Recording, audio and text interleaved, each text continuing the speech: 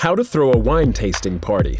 There's more to hosting a wine tasting than putting out glasses and crackers. These guidelines will help you make your party a soiree to remember. You will need wine, wine glasses, paper cups, plain crackers or bread, water, tasting sheets, and pencils. Optional, paper bags, and a prize. Step 1. Pick a theme. Contrast whites and reds from the same region. Compare wines made from the same grape but harvested in different areas or years. Or focus on a single wine producer and pick several of their wines for comparison. One bottle of wine provides 5 to 6 glasses or tastings for about 18 guests. Step 2. Provide the proper glasses.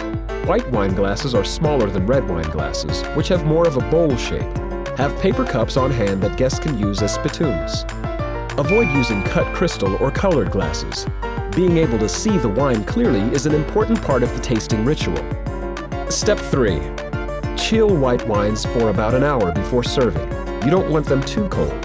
Serve the red wine at cellar, not room temperature, which is 55 to 58 degrees. If the reds have been sitting in a warm room, stick them in the fridge for a few minutes.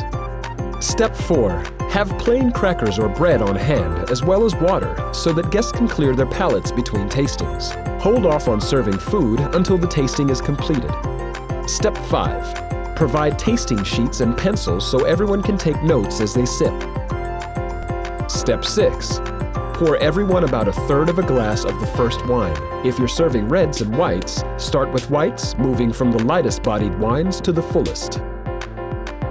Step 7. Note the color. A white wine should be clear. A full-bodied red should have a deep, rich color.